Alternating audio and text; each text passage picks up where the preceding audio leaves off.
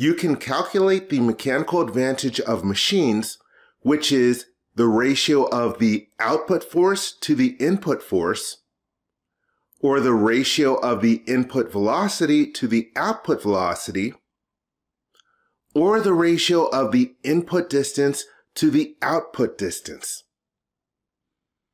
If the mechanical advantage is greater than 1, your output force is greater than the input force.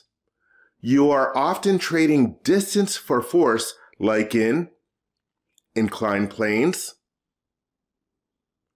screws, a wheel and axle when the effort is applied to the wheel, and compound pulleys. If the mechanical advantage is less than 1, then you are getting more output distance than input distance.